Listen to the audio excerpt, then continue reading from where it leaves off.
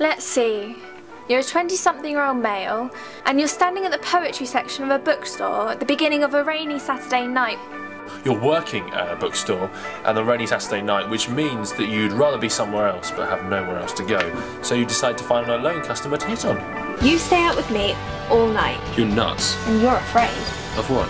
Getting into something you're not sure of.